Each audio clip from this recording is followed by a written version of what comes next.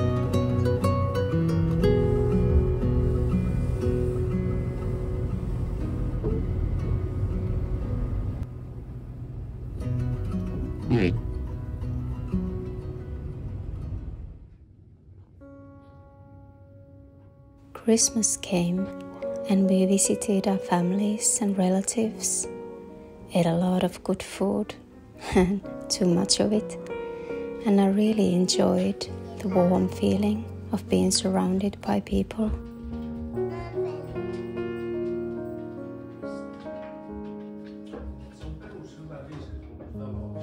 But to tell you the truth, I'm not really used to spending so much time with other people aside from my own family. And I quickly start to long for my own peace and space and a more quiet way of life. For me it feels solitude is necessary. Even a small amount of time in solitude gives the inner strength to be with others and give them my all. Still, these moments of sharing and togetherness are so valuable, especially since we never know when we can lose someone dear to us.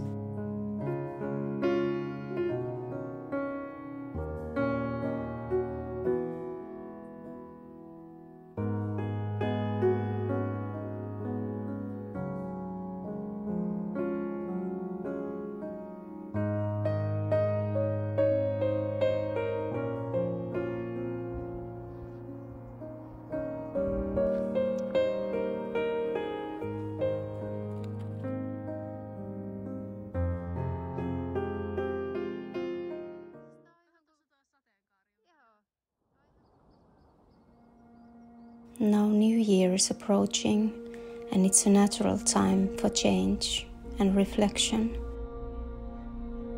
What do you want to experience the coming year? What do you feel you want to let go of? I feel the turning of the year serves well as a chance to let go of things that no longer serve us. Sometimes we listen too much to the people around us and let their opinions hold us back. Or the commonly accepted way of life, or seemingly important life goals that are held in high regard. But what is it that you, just you, want from this new year?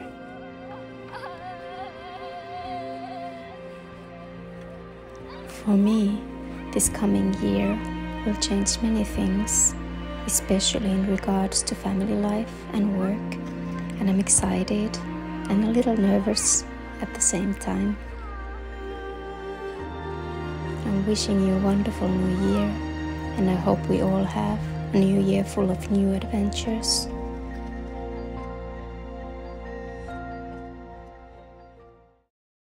Hey, it's a new year tomorrow and it's quite grey today, but it's been really peaceful here in our village during the holidays and I really like it. I always feel that when the year turns, it's really good to pause for a while to reflect back on the year that you've had and, you know, be grateful for the good things and also maybe be mindful of those things that you want to let go of and don't want to drag to the coming year, because I feel we sometimes have these bad habits or relationships or whatever, work or things that we get so used to that we don't actually even notice that we could let go of them and, you know, maybe go to a new direction. So if you have any goals or visions for the new year, I'd really love to hear them and, you know, share them in this community. And for me, I think it's not so much things that I want for the coming year, but it's more, well, there are two things and I'll share them later, but more it's kind of like this theme for the year of abundance and, you know, this creative flow that I want to incorporate in my life more.